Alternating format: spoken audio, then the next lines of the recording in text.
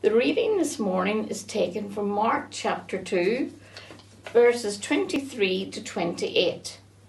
One Sabbath, Jesus was going through the grain fields, and as his disciples walked along, they began to pick some heads of grain.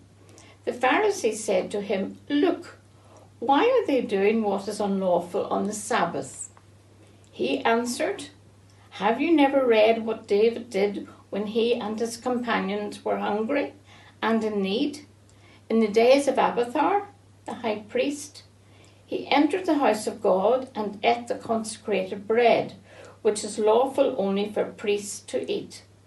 And he also gives some to his companions." Then he said to them, "The Sabbath was made for man, not man for the Sabbath.